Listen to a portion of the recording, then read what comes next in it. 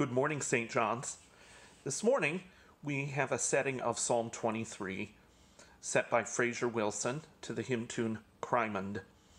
We sing psalms several different ways at St. John's, one of which is Anglican chant, which is primarily led by the choir.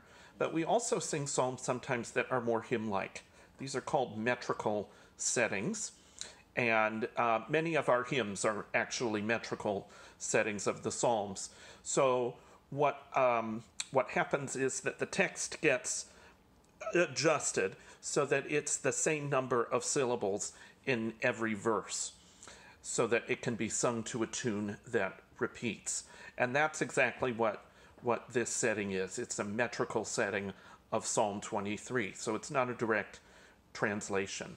It's named after the Scottish town of Crymond, which is where it is believed to have been written, and has been closely associated with Psalm 23 since the time of its composition.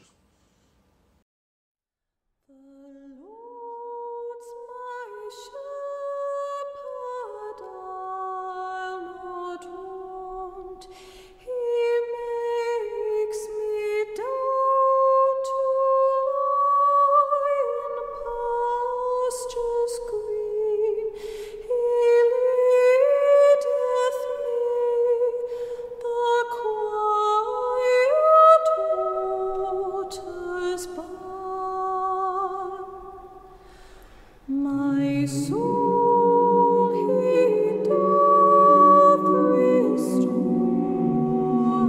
again, and me to walk doth make within the paths of righteousness, in